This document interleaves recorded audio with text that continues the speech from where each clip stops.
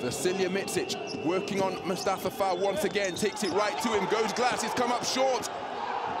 And Kostas Sloukas with an opportunity to win it. He kicks to the corner, Shaquille McKissick hesitates, gives it back to Sloukas, pump fake, beats the shot clock buzzer, and at the death in overtime, Kostas Sloukas connecting from downtown to give his team a famous victory here at the Peace and Friendship Stadium. Kostas Sloukas as cool as ice, connecting on his fourth three-pointer of the game.